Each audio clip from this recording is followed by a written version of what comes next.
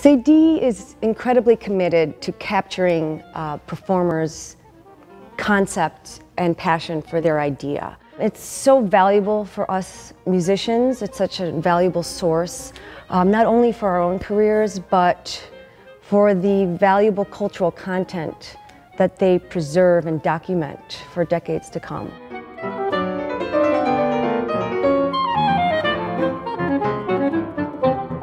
I was proposing my music for the record, and I was so nervous right before. I remember I was sitting with my roommate and I was like, I don't know if they're gonna like this. Like, you know, what if they say no to everything?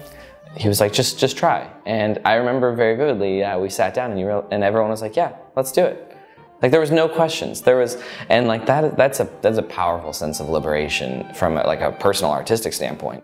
It's thrilling to have a record label be so supportive of wild ideas and encouraging of them.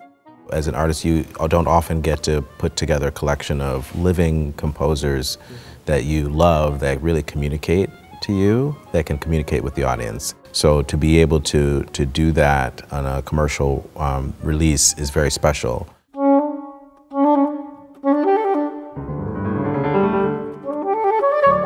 Being nominated for a Grammy, I gotta tell you, was just completely another one of those things where I didn't expect it. I sat there and I watched that whole thing of them, you know, slowly opening up the letter, reading the names, and when my name got called, it was just like, I couldn't believe it. It was like an out-of-body experience.